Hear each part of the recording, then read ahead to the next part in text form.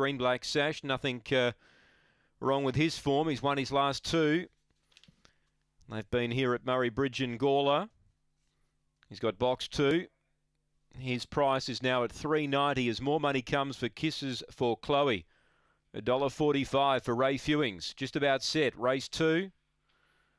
Here from Murray-Bridge. They're all set. Green lights on. Here's Salua now. They're ready.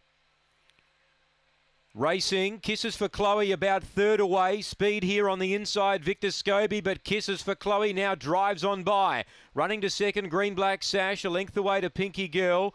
Then Victor Scobie, well back Controlled Fury and Victor Brody, but Kisses for Chloe. She left them standing now. She put up 5 on them. Green Black Sash to second, but Kisses for Chloe too good. Green Black Sash second, Pinky Girl third, then Controlled Fury, Victor Scobie, Victor Brody, and the time here's around 22:20. Wow. Kisses for Chloe, number 5.